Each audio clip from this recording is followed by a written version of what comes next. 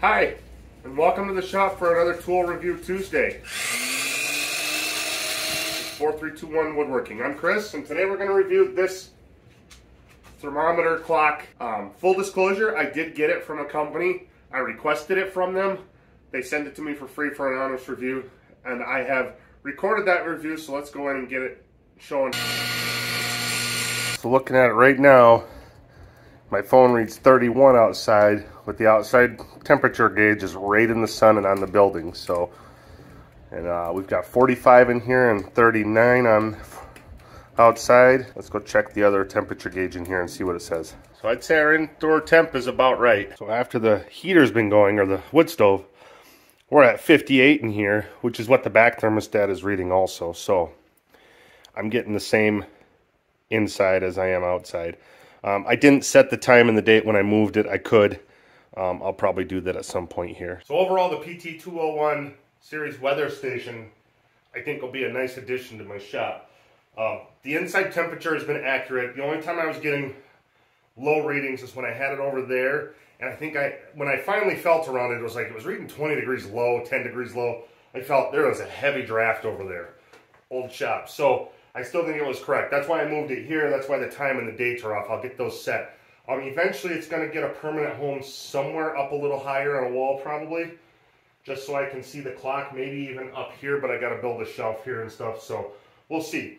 Outside temp, sometimes it's really close, sometimes it's a little off. Today, it's a little off, but it's in the direct sun right now on the building, so I think I'm getting a lot of heat off of that.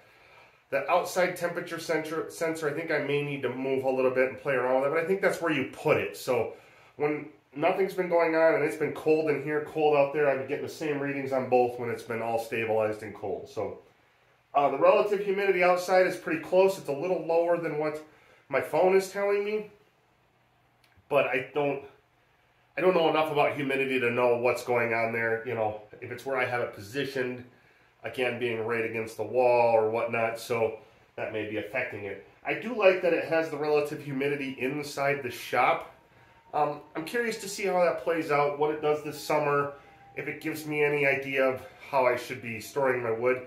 I may move it to my other shop for a while where I have a dehumidifier running and see what the relative humidity runs in that shop using this also at some point. So it's another feature.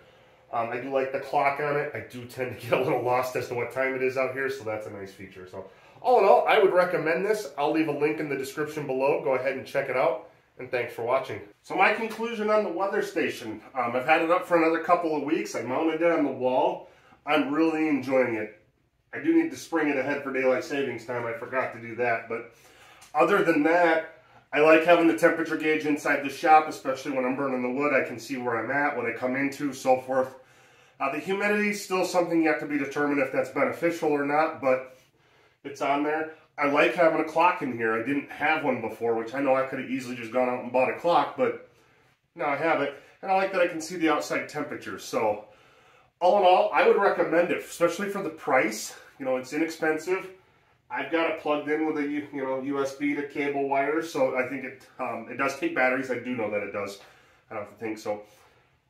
I would recommend it if you want something quick, simple, and inexpensive for your shop to give you time, temperature, inside and out, and humidity. So I don't know how I'm going to use the humidity yet, but that's not for a lack of having it. It's for a lack of I don't know what to do with it yet. Thanks for watching, and if you enjoyed that video, go ahead and click on these other tool reviews I've got here and take a look at those also on useful items for your shop. Also hit that subscribe button and be notified when more reviews and projects come out. Thanks for watching. Have a good night.